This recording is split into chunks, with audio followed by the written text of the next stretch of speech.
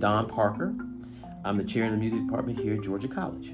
As part of our ability to be able to offer what I call a liberal arts education, in addition to our major lessons that we have for our majors and minors that are in music, we offer non-major lessons for those that are interested in taking those lessons.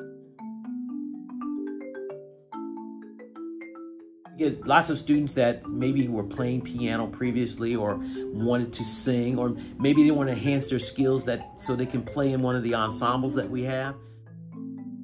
They're being taught by, those that have pursued this area as their area of focus for instrumental, for playing.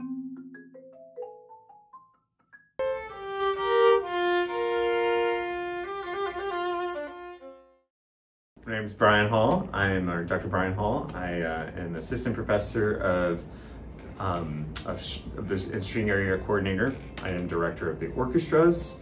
I teach violin and viola. I teach a couple courses. So often we have kind of two types. So some that just want to take it for the enjoyment of learning, or like I told you earlier, I even have some strict beginners.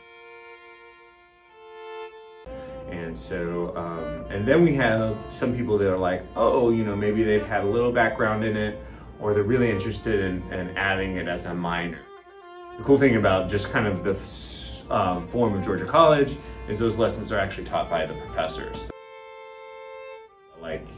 I like maybe talking to people that are not strictly just musicians. I mean, I love my musicians too. I mean, those are the people I ride with, but it's nice to, maybe have a friend that's a barber and, what are their things. So I think that was maybe I didn't really realize that about myself until I started teaching. I was like, oh, this is the reason this is growing so much for me, is because I just like interacting with people that have other majors and interests, because, variety is the spice of life. So.